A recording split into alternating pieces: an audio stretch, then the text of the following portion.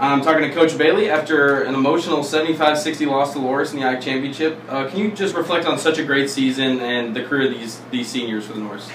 Yeah, we have a great group, from our seniors all the way down to our freshmen. It's been a lot of fun. It's been kind of a crazy season, as it always is. The emotions tonight it's not even just the fact that one game's over. It's just you kind of look back and you're like, now what? Now what do we do? We've had 78 practices since October 15th, and what do you do when you don't play basketball anymore? So that's always kind of a tough thing, but especially for our seniors. I mean, we've got 5 great seniors, and they have given us everything.